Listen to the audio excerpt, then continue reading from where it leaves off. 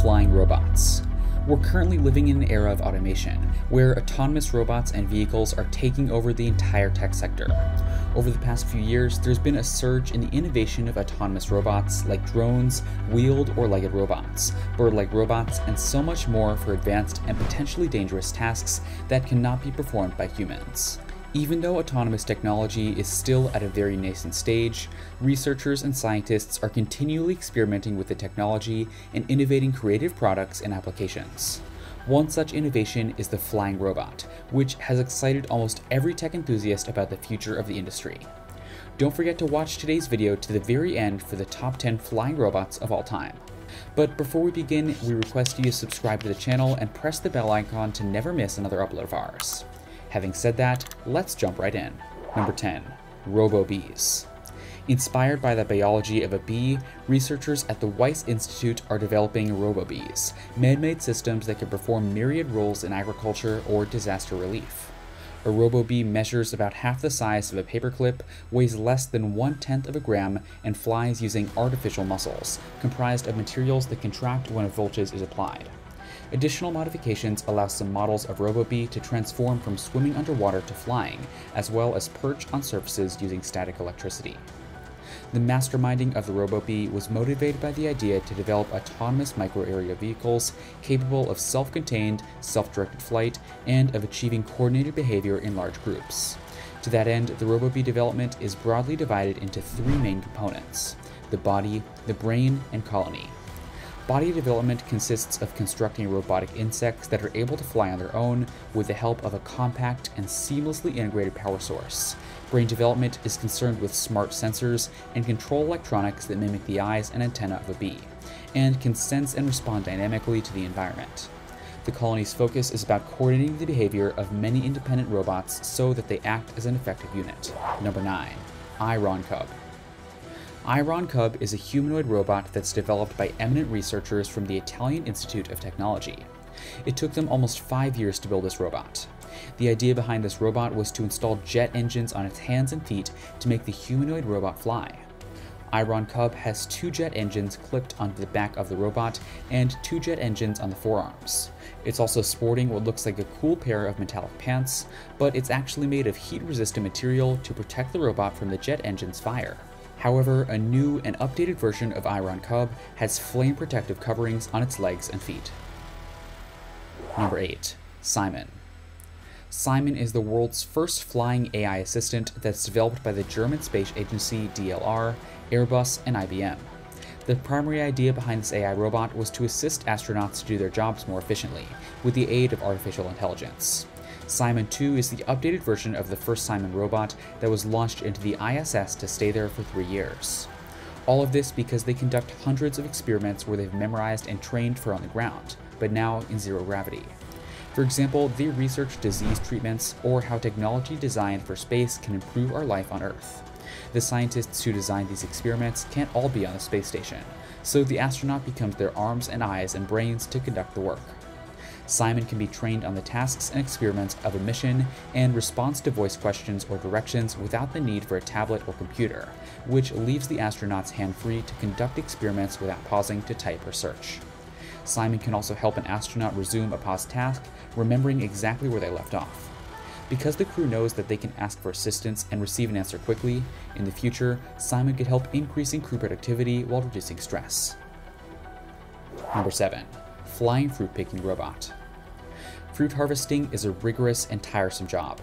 The advent of these flying fruit picking robots has made this task extremely easier for fruit farmers. These robots are aiding farmers to save huge amounts of money and reduce fruit wastage per year globally. There are some concerns with such robots and AI leading to human unemployment. However, TEVL has developed a flying autonomous robot dubbed FAR to complement human fruit pickers rather than replace them. The FAR robot utilizes AI to identify and pick the ripest fruit and work 24 hours a day. It combines computer vision with artificial intelligence, data fusion and perception, aeronautical engineering, advanced robotics, and state-of-the-art flight control. The robot uses AI perception algorithms to pinpoint the trees and vision algorithms to distinguish the fruit among the leaves and classify its size and ripeness.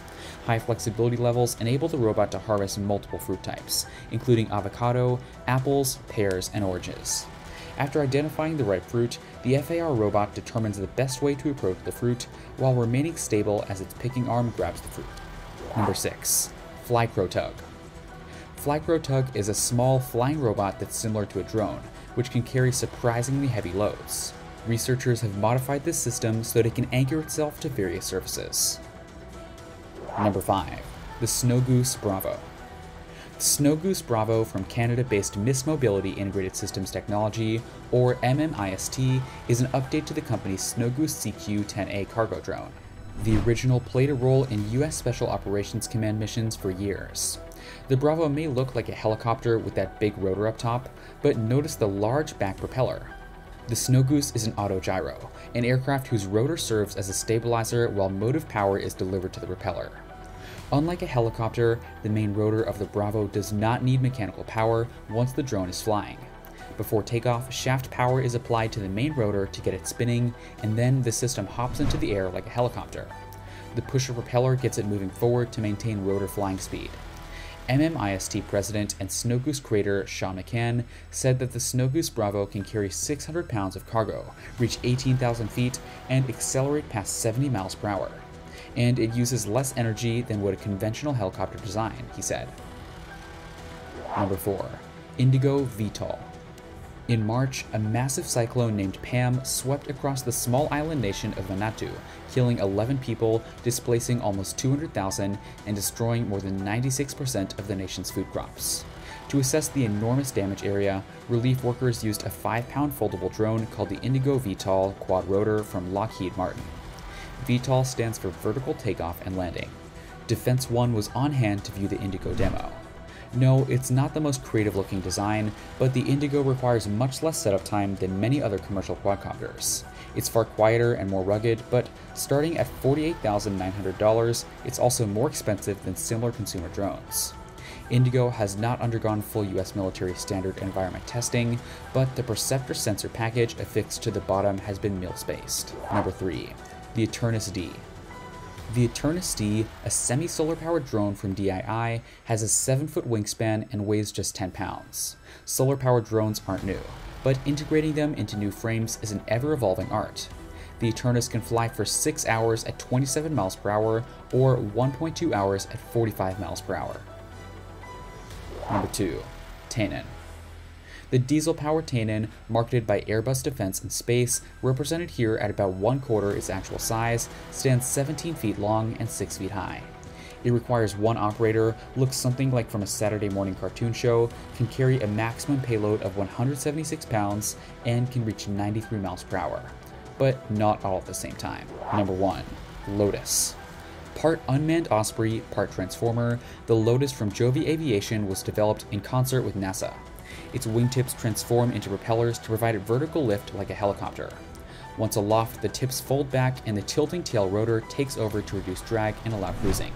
A future 275-pound class hybrid electric UAV development of this configuration has the potential to become the first VTOL aircraft to achieve 24-hour endurance, the website says. Hopefully. With that said, we've come to the end of today's video. If you enjoyed our content, don't forget to like, share, and subscribe to our channel. Lastly, join in next time for more of such interesting content.